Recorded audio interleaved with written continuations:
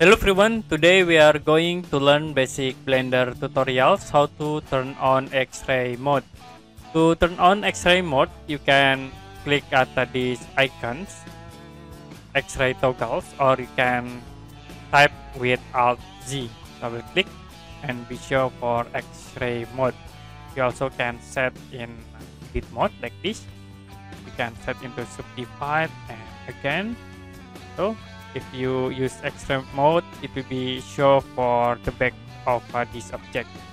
If you want to turn off, you can click again this icon.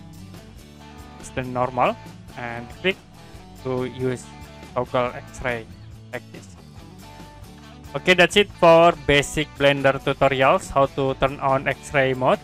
And if you have any question about this tutorial, you can comment below this video.